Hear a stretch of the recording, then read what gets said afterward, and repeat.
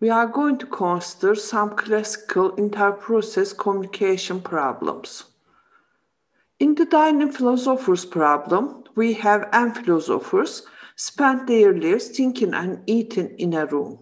In their round table, each have their plates full of spaghetti and n forks. They need 2 forks to eat. This is the placement of the plates of the philosophers and their forks on the table. From time to time, a philosopher gets hungry. She tries to pick up the 2 forks that are on her right and her left. A philosopher may pick 1 fork at a time. A philosopher that picks both forks successfully starts eating.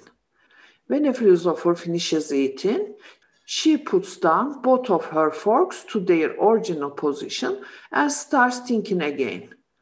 Write a program which does not let any philosopher to die due to hunger, that is, no deadlocks. Here's a candidate solution for the dining philosophers problem. N is defined as 5, which is the number of philosophers. Fork is an array of type semaphore. The size is n. There's a semaphore for each fork, each to be initialized to 1. Void philosopher, parameter integer I, which philosopher 0 to n minus 1. There is infinity loop while true. In the loop, think, this is corresponding the philosopher is thinking. It is non-critical section. Then to enter the critical section, down fork I, take left fork, down fork I plus 1 mod n, so circularly the forks are numbered. Take right fork. After left and right forks are grabbed, eat. This is corresponding to critical section, eat spaghetti. Then up fork I and up fork I plus 1 mod n, put left fork and put right fork. This is the exit code from the critical section. Unfortunately, this program fails. There is deadlock when all philosophers take their left forks simultaneously. None of them will be able to get their right forks, and so they will starve. Another solution candidate is define N5 semaphore forks. Here there is a single semaphore, a semaphore to be initialized to 1. Void philosopher integer I, again philosopher number is the parameter. While true in infinity loop, think as before. And here down forks, there is a single semaphore. This is corresponding to take both forks, left and right. Eat, this is critical section. Up forks, leave both forks. This is a solution, but it is a low performance one. Only one philosopher can dine at a time. Here a solution is given. This is solving the problem without deadlock. The following program uses an array called state to keep track of whether a philosopher is eating, thinking, or hungry, that is, trying to acquire forks. A philosopher may move into eating state only if neither neighbor is eating. The neighbors are defined by the macros left and right. Define n as 6, number of philosophers. Define left I minus 1 mod n, philosopher i's left neighbor. Define right I plus 1 mod n, philosopher i's right neighbor. Define thinking as 0, this is mode of thinking. Define hungry as 1, mode of hunger. Define eating as 2, this is mode of eating. Type def integer semaphore. Semaphores are a special kind of integer. Integer state n, array to keep track of states. Semaphore mutex, which is initialized to 1. Mutual exclusion for testing. Semaphore S and 1 semaphore per philosopher. Here is the code for philosopher. Integer I is the parameter. I is showing which philosopher. I has value from 0 to n-1. While true, this is infinity loop. Think, philosopher is thinking. Take forks, I. Acquire 2 forks or block, I is the parameter. Eat spaghetti, critical section. Put forks, I. Put both forks back, I is again parameter. The code for take forks, I is parameter. Again, I is showing which philosopher it is. Down mutex, enter critical section. State I, hungry. Record that the philosopher is hungry. Test I. Try to acquire both forks in the left and right.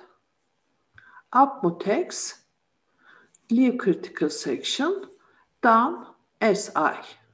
Block if forks were not acquired.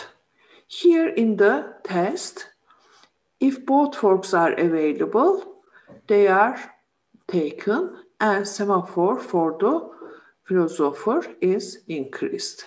An up operation on semaphore SI is applied. Because of that, if forks are available by the down operation, the process will able to continue. Otherwise, if up is not applied in test operation, then it will wait here until the test for the philosopher in the left or right updates the value of the semaphore by the up operation. Here's the code for put forks for philosopher I, down mutex, enter critical section, state I, thinking, philosopher has finished eating, so philosopher can think. Test left, so the test operation is applied on behalf of the philosopher in the left. See if the left neighbor can eat now. Test right, the same operation for the one in the right. See if the right neighbor can eat now. Up mutex, leave critical section. Here is the test operation for the philosophers. Parameter is integer I, showing for which philosopher it is called. If state I is hungry, the philosopher is hungry. State left, the philosopher in the left, not eating. State right, the philosopher in the right, not eating. Then, if this condition is satisfied, state I is set as eating and semaphore for the philosopher I is increased. So, if the philosopher was waiting at this step while taking the forks, after that it will able to continue because now the value of the semaphore is 1 and then it is decreased to 0 by the down operation. Another classical inter-process communication problem is readers and writers problem. Imagine a big database such as airline reservation system with many competing processes wishing to read and write. Multiple processes can read database at the same time. If one process is writing to the database, no other processes may have access to the database, not even readers. We have several readers and readers in the system trying to read and also and writers. Readers only read, more than one reader can read at the same time, but meanwhile there should be no writer writing into the database. For the writers, only one writer can write at a time, while this writer is trying to write. In that case, the other writers should not be writing into the database. Also, there should be no reader accessing the database at the same time. This is the solution for the readers and writers problem in which semaphores are used. Type definition, integer semaphore. Semaphore mutex initialized to 1. This one controls access to RC. RC is the number of processes reading at the same time and read count is initially set to 0. Another semaphore is semaphore mutextDB, which is initialized to 1. This one controls access to database. The code for writer as follows. Think up data, this is corresponding to non-critical section.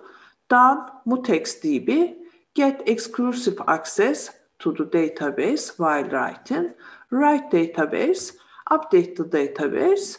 This is corresponding to critical section. And up mutextDB, this is exit code for the critical section. Release exclusive access. So by this down and up operation on the mutextDB, if there is a writer in the critical section writing the database, no other writer is allowed to write at the same time. Remember that it's also required if a writer is writing, no reader should be reading at the same time. This is the code for the reader I. Read database is accessing the data for reading. Just before it, we have done mutextDB to prevent reading data if there is a writer at the same time, and up mutextDB after the critical section, and then use data read. This is non-critical section of the code. Down mutextDB operation blocks other readers. However, if a reader is reading the database, it should not prevent other readers to read the database. More than one reader can access the database at the same time. As the solution, we are using a variable RC. This is the count for readers. RC is set to RC plus 1, which was initialized to 0. So only for the first reader, down mutex will be applied. If there is a writer, then this first reader will wait in the step. We are checking whether this is the first reader. Then in the critical section, we have read database as before. After finishing the critical section, read count is decremented by 1. One reader fewer now. If read count is 0, that means that there is no more reader. Up mutextDB, we are checking whether this is the last reader. So after that point on, any writer can access the database if they are waiting. Use data read, this is non-critical section. However, we have another problem here. Notice that read count RC is common to readers, so reading and updating RC should be protected in critical section. Because of that, we are using another mutual exclusion semaphore called mutex. Therefore, while we are accessing the read count and also checking it, this is a critical section between the readers, we are using down mutex to get exclusive access to read count.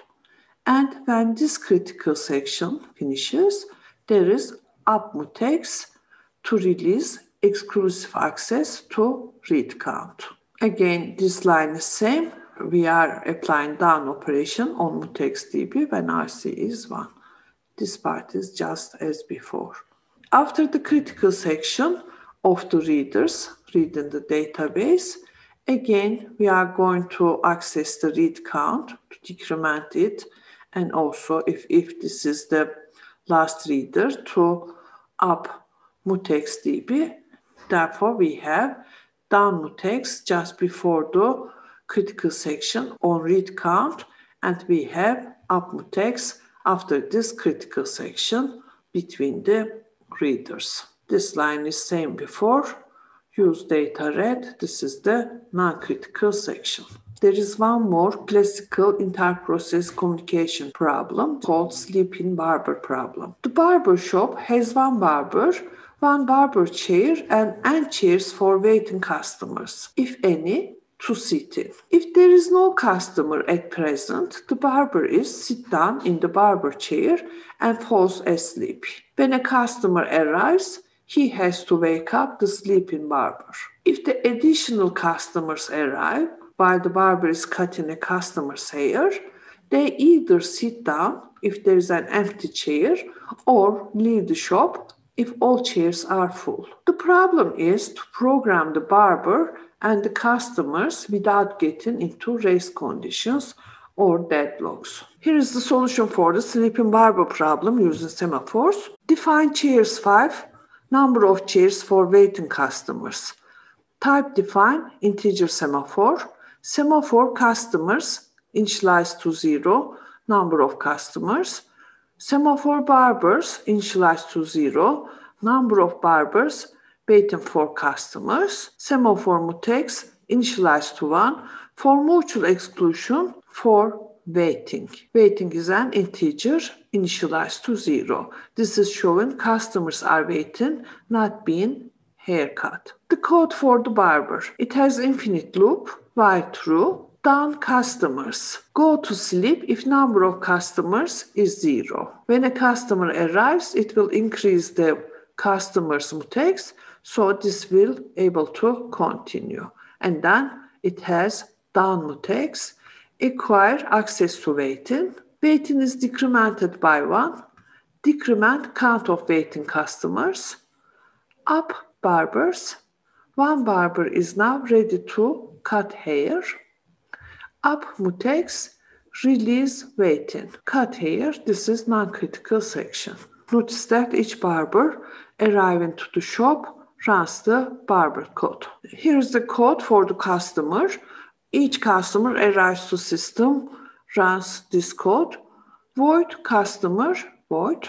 Down mutex, enter critical section. If waiting less than chairs, if there is an empty chair, then set waiting to waiting plus 1, increment count of waiting customers, up customers, wake up barber if necessary, up mutex, release access to waiting, down barbers, wait if no free barbers, this is check if there is available barber, wait if no free barbers, get haircut, non-critical section. As that means that waiting is not less than chairs. In that case, up mutex, shop is full, do not wait, exit shop.